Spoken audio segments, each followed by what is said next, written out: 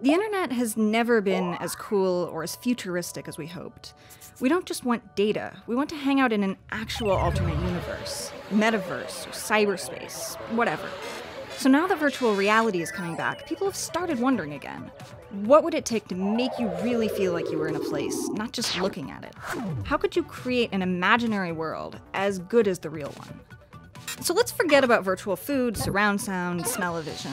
Since the 60s, VR headsets, like the ones in the Lawnmower Man, This technology is meant to expand human communication. have been the most popular way to hijack your eyes. When you put something on like the Oculus Rift, you're looking at a flat screen through magnifying glasses, but what you see is a 3D image that fills up almost your entire field of view and moves when your head does. It's pretty bulky right now, but ideally, the same thing could be projected onto regular glasses or even straight onto your retina. For touch, you've got all kinds of options, from electrical fields that trick your skin into feeling different textures, to motor-powered gloves that push back on your fingers to make it seem like you're holding something. People have spent a lot of time on just making VR that's not obviously distractingly unrealistic.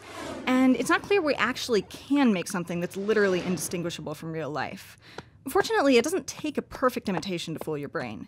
Even if a world doesn't look perfect, if it responds well enough when you move, we can start feeling like we're actually in it. Granted, we still have basically no idea what moving around naturally in virtual space looks like. I mean, do you use a controller? Do you wave your arms? Do you strap yourself into a treadmill or a giant hamster ball? It's easier to create specific situations, like learning how to fly a plane or sitting in a room full of spiders, which is something people can do right now if you want to get over a phobia.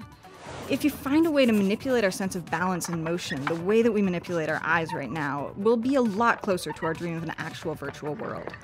So then there's the question of what a populated metaverse would look like. It's easy to see just a cooler version of Second Life or Minecraft, but it could go further than that. If you've ever watched somebody do something dangerous and stupid and kind of awesome on YouTube, imagine becoming them and then streaming your own crazy stunt. Just like the internet hasn't replaced our offline lives, okay, it hasn't completely replaced them, the virtual world could end up being a place we go to make the real one better. Or corporations could trap us there while they harvest our organs. Who knows? It's a wide open field.